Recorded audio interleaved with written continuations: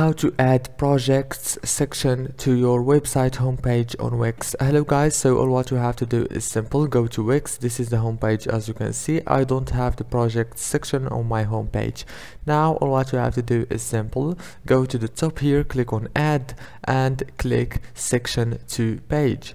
Now after you click on section to page, go right here and scroll down until you find projects.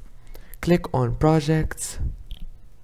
Now choose a template. From here you have many templates, as you can see. Choose the one that you want. For example, I'm gonna choose, let's say, this one, and wait a few seconds.